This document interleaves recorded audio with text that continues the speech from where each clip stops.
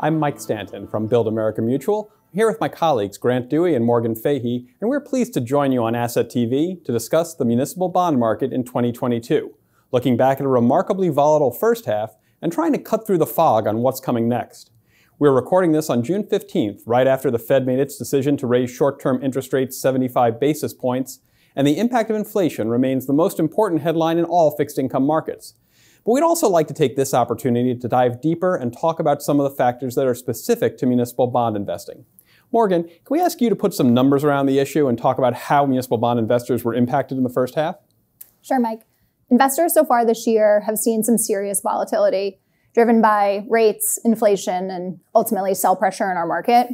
Total returns year to date are down about 8.5%, which, just to put it in historic perspective, that is the worst start to a year in 40 years.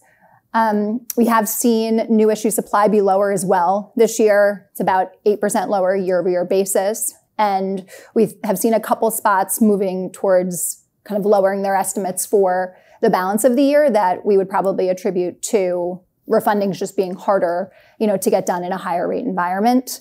And in terms of kind of how munis have performed versus treasuries, we did see municipals underperform treasuries, particularly in May, where we saw the 30-year ratio hit 110% of treasuries. But this did kind of create an interesting, attractive opportunity for crossover accounts and non-traditional buyers to enter our market. And we did see that take place at the end of May.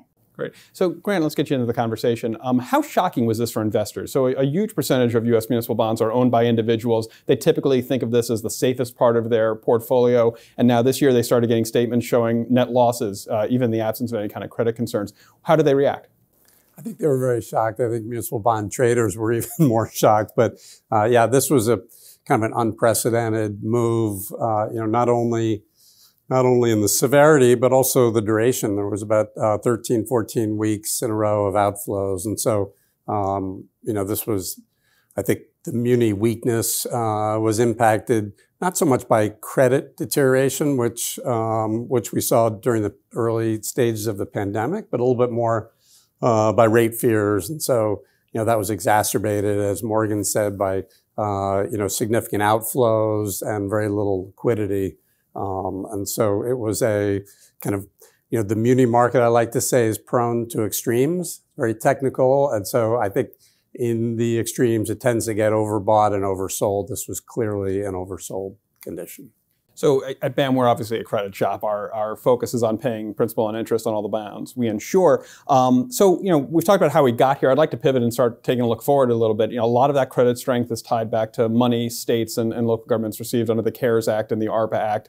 Those last couple of checks under those programs are going out right now. So looking forward, do you have any sense of what's going to happen to the credit in the future? Yeah, I think we're going to see more volatility in the second half, but for different reasons, driven by different factors. So in the first half, there was very little impact on credit spreads. Muni credit actually is quite strong. State, local balance sheets saw higher than expected tax revenues.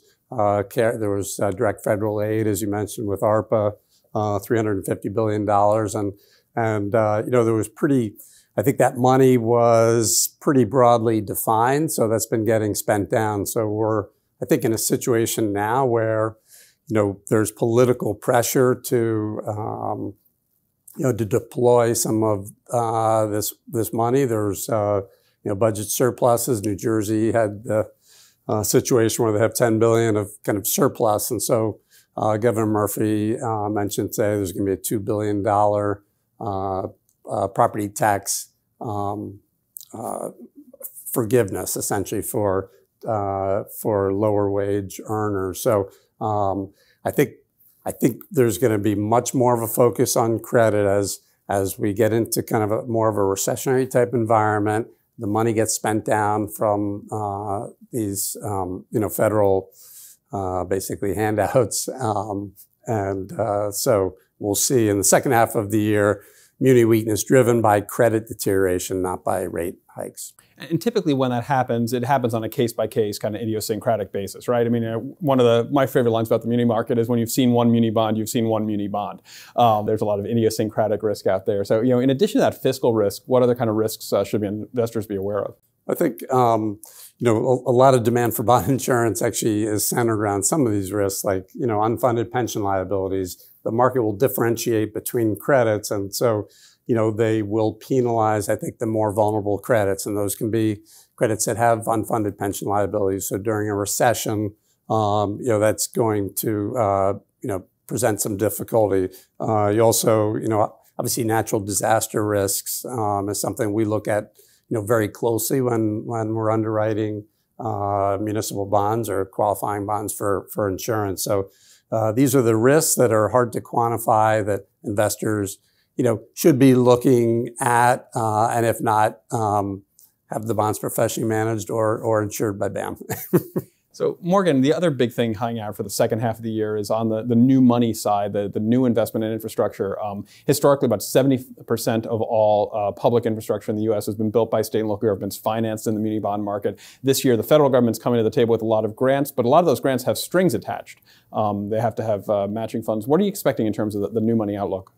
Yep. So I think that this could be a potential positive for our market. We could see new money kind of funding some of these projects and continue to see exciting things for investors like green infrastructure bonds. And overall, I think it'll create, just interesting opportunities for investors to utilize the tax exemption in our market. Well, thanks, Grant. Thanks, Morgan, for being with us today. And thank you for watching. For more information about BAM on the outlook on how municipal bonds protect investors and help build essential infrastructure all across the U.S., please visit our website at buildamerica.com/united.